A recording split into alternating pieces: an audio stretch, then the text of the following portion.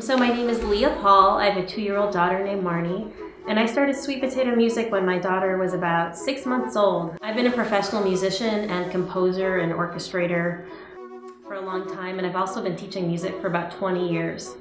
And when my daughter was really young, I just started thinking about what was important to me as far as her musical education and kind of bridging the gaps between things I would see with kids who were 8, 10, 15, 18 years old and what kinds of things I could be doing with her when she was little. And I just realized I really had the perfect background to kind of be doing this with her. I started, very, very small. I wrote about 8 or 9 songs and just got a group of friends together who had babies, and I tried them out. And I got a really positive response. So I just really set up shop on my own and just started holding these classes. And it's grown really quickly, and it's kind of turned into, the thing I'm most excited about.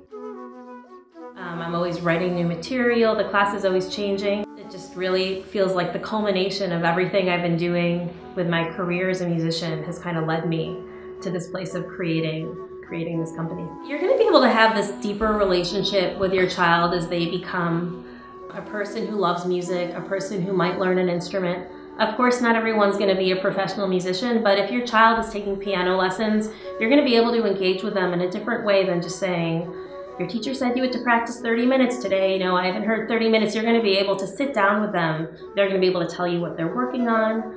And it just really is another way to be involved in what your child's learning and to be supportive of what they might be doing. As an educator, I'm drawing on a lot of different schools of musical learning, such as Orff, Kodály, Dalcroze.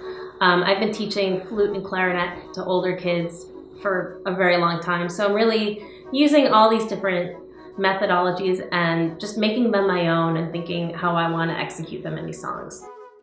The type of person who's going to enjoy sweet potato music is someone who wants a colorful, high-energy music class with original songs that you're going to get to take home and learn and participate with your kids.